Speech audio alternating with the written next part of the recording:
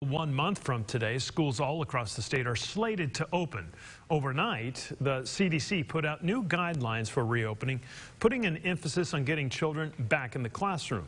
Our Hunter Hoagland joining us now in studio with how these guidelines will affect school this fall. Hunter, what'd you find out?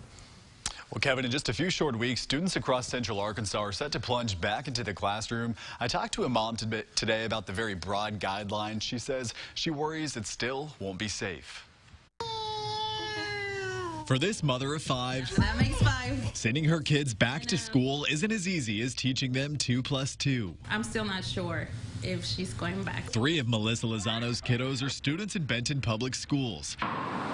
She says she's worried since March about their safety when they're not at home. I'm nervous because one of them has asthma. Overnight, the CDC released guidelines for schools in the fall. It suggests they just wash their hands, keep their distance, and disinfect surfaces. But this mom worries that might not cut it. It's important for me to be there, but at the same time, it's important for them to stay alive and not have this disease, so I'm not sure. I think it's every school district across the state that's really struggling to make sure that we're keeping students safe and giving them the best education we possibly can. Isabella Bradley with Benton Public Schools says it's tough to balance, but their priority is keeping the Panther community safe.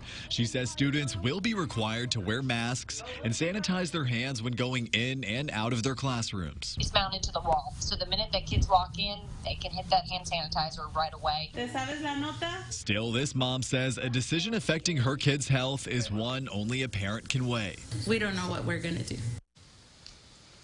In addition to the new CDC guidelines, Bradley says they're also telling parents in the district that if your child isn't feeling well, keep them home. That way other kiddos can stay safe if they're back in the classroom. Kevin, back to you. All right, Hunter, thank you much.